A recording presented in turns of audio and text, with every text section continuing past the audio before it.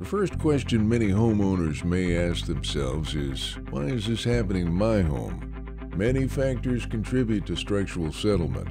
The most common cause of foundation settlement is inferior support soils.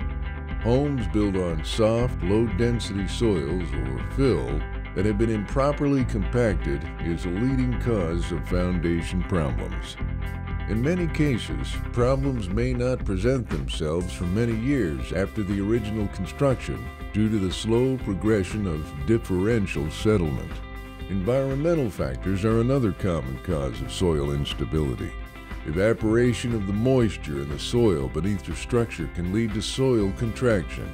Extreme summer heat and drought can cause soils to dry out and shrink, causing the foundation to settle. Moisture in the soil can be depleted due to nearby trees and shrubs. If the soil supporting your home contains expansive clay, shrinkage and swelling of the soil can also result in more movement beneath your home, causing even greater potential damage. Improper drainage can also lead to foundation damage. Excess moisture can erode or consolidate soils, causing a structure's foundation to begin to settle.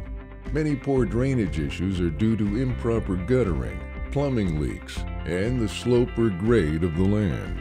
Should the support soils contain expansive clays, excess moisture resulting from improper drainage can cause the soils to swell and heave up, lifting the foundation. This can result in serious damages and extensive, costly repairs. The causes of foundation failure on one's home or business can be varied and unique to each structure and location. The signs of structural movement are essential to resolving the causes of foundation movement. Understanding these causes is key to finding a lasting resolution against further movement.